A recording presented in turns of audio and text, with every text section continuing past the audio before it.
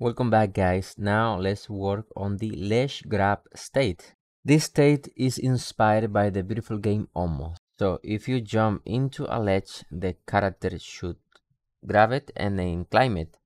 So let's create one for the raccoon. Create the state here on the raccoon. Let's place it below death.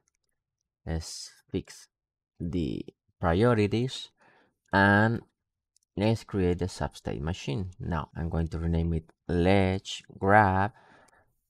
I'm going to create a transition and it should be state on and state equals to, let's check the ID for ledge grab is 8 and the tag is ledge grab. So 8 here, and the animation that we need to have, let's check on the animal raccoon animations, is this one right here. It should look something like this.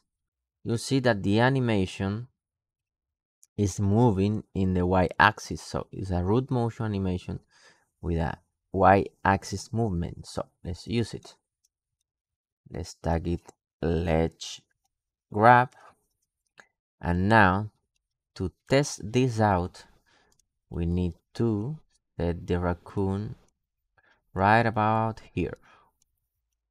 And now on the ledge grab you will see that we have a profile that we're going to use to activate that ledge grab animation. So first I'm going to set the height of the raise for the ledge grab to a lower value, and I'm going to test it.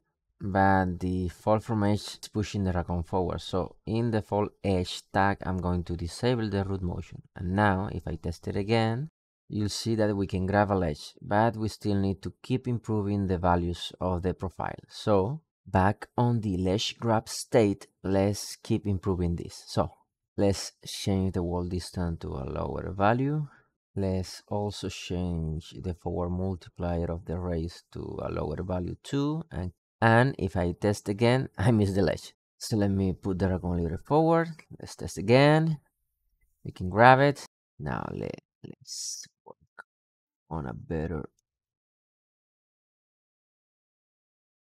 Nope. It should be 0.9. Distance should be 3. And that is so much better. Another thing is that we cannot exit the ledge state. So here on the animation state, create the allow exit behavior, and we're going to exit to the locomotion when the animation is almost at the end. So if we play again and finish the ledge grab animation, now we are on the locomotion state. Perfect. Now if I set the raccoon on the ground and jump, you'll see that we also can grab the ledge. Let me enable back on the fall state the root motion on the fall edge. Test it again. And everything is working perfect. Now, as you notice, we can have multiple profiles for ledge grabbing because we can grab a ledge with different animations and different heights.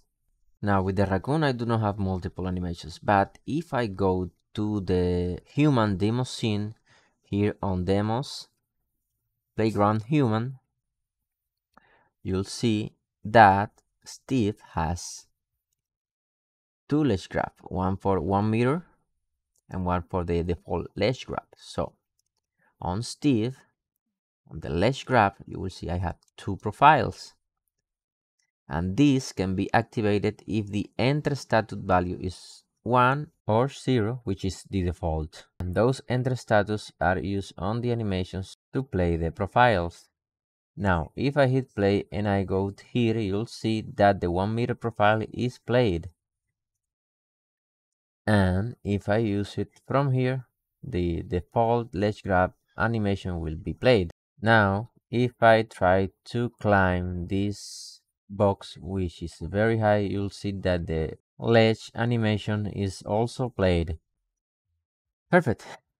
I almost forgot to tell you what happens if the animations are not root motion. Don't worry, I have a solution for that too. Let me disable the root motion. If the animations you have are not root motion, add an additive position, and let me try this to see what's happening. Well, it's kind of working, so let me tweak some of the values. Let me change the curves. So you need to keep tweaking the values for the additive positions to get a decent result, but this is looking pretty good, so I'll keep it. Let me try it again. Yes, it look decent. And that's how you can do the ledge grab without root motions animations.